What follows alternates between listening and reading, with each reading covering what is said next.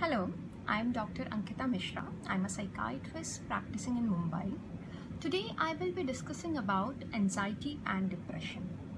A lot of us consider depression and anxiety as a state of mind and believe that we can just snap out of it by being strong. Yes, feeling sad and anxious can be a normal emotional response to certain negative life events. However, it is different from being depressed and having an anxiety disorder, where these feelings of sadness and anxiety are persistent and it affects our emotions, mood, thoughts, behavior, and action to such an extent that it can impair our day-to-day functioning. So, what causes depression and anxiety? Just like any other physical illness, such as diabetes or high blood pressure, anxiety disorder and depression are medical illness. They are caused by certain neurobiological changes in our brain. There are certain chemicals in our brain, such as serotonin, which affect and control our mood and behavior. A dysregulation in the level of these chemicals can lead to anxiety and depression. So, if you are feeling depressed, what should you do? Firstly, do not keep it to yourself.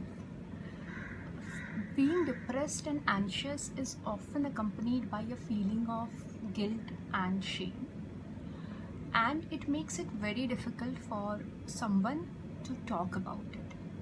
Find someone you can trust and let them know how you are feeling. Just letting it out will give you a sense of relief. Secondly, try to keep yourself as engaged as possible. Exercise, meditate, do yoga, it will help. Please do not drink alcohol, take drugs, or smoke weed. It will worsen your situation. And most importantly, please seek professional help. So if you think someone is depressed, what is it that you should do? A lot of people are hesitant to talk about depression and ask people how they are feeling for the fear that it might aggravate their emotions. Talking about anxiety and depression does not worsen it. Talk to someone, ask them how they are feeling. Listen to them without being judgmental. Just listening without being judgmental and reassuring someone that you are there to support them will give them a lot of courage and support. And importantly, please encourage them to see a professional. So, invest in yourself, exercise, meditate, develop a hobby, and invest in developing a strong emotional relationship.